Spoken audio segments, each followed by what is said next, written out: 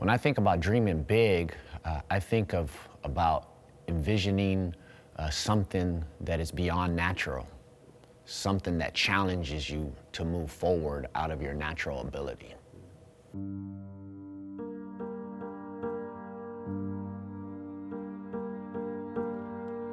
Well, I grew up in a broken home.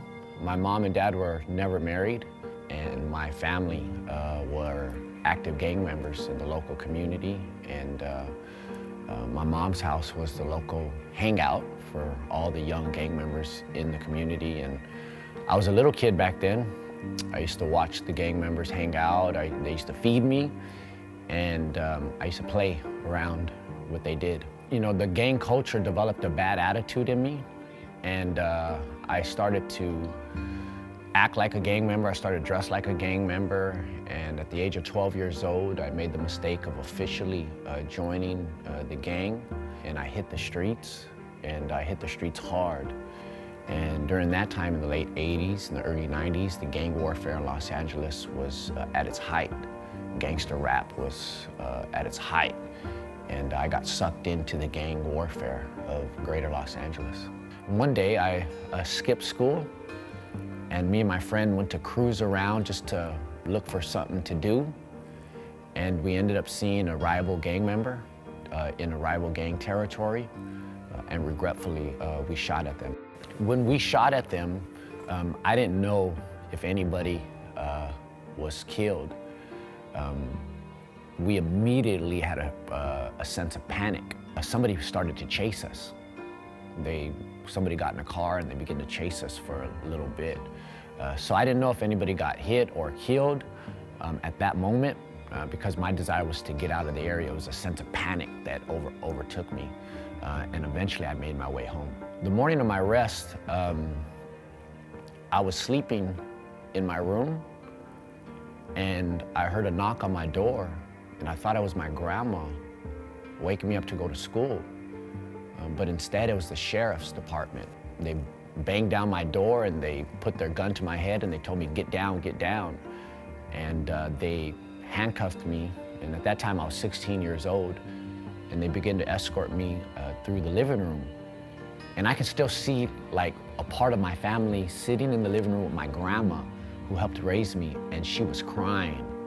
And she screamed out to me, "What did you do? What did you do?" And the police officer took me through the living room, and he put me in the back of a police car. I was arrested for one murder and one attempted murder, a gang-related shooting.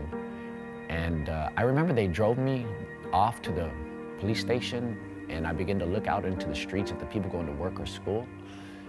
And the detective, he turned around and he slapped me with his words. He said, "You better take a good look at them streets, boy, because you'll never see them again."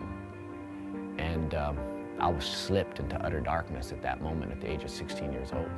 My dad had planted the seed of the gospel in me when I was little. So I knew of God. And when I was in a cell after I got sentenced to life in prison, there was an elderly man. He was coming down the tier passing out Christian literature. And I didn't want to talk to nobody. I was mad. I was frustrated.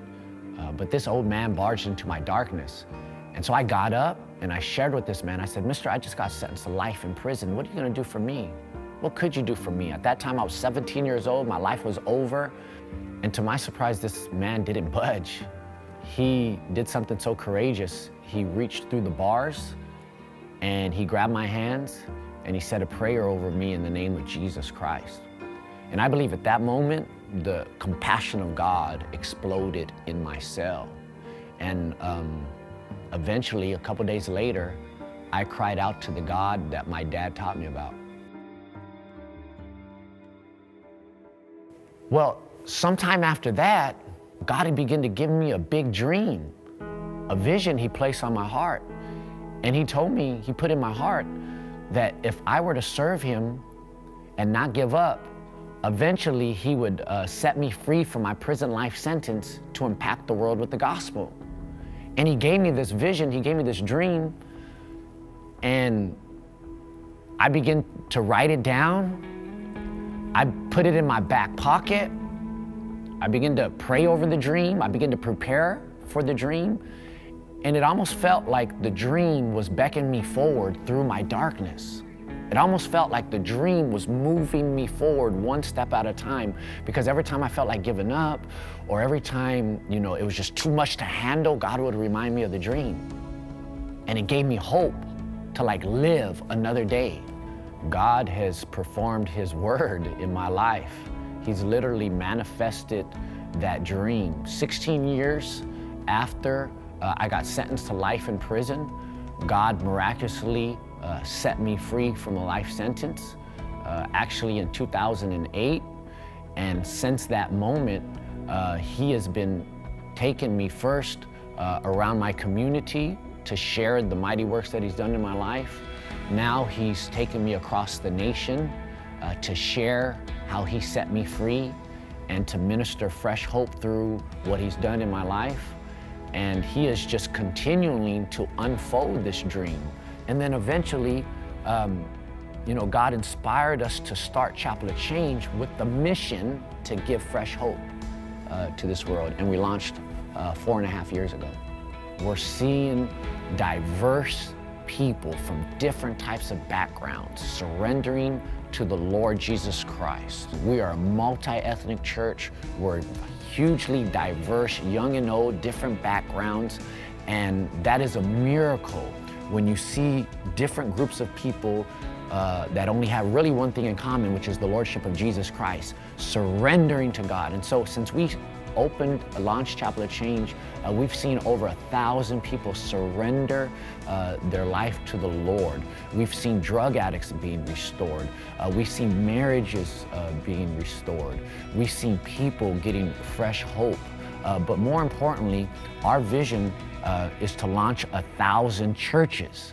And so now God is not just restoring people's lives, but He's restoring people's missions. And He's taking broken people and He's restoring them and anointing them and getting them ready to expand the kingdom of God through planting churches. My advice to somebody who's struggling with their past is to remember that, number one, it's not your dream, it's God's dream. It's God's dream. You didn't have the bright idea. God gave you this dream. And when God gives you something, He'll give you the means and the power to bring it to pass. You're alive for this very purpose. The reason why you're still alive is to go after that dream. There's a reason why you're still breathing. It's because of the dream. Go after it with all your heart and soul, for that's why you're still here today.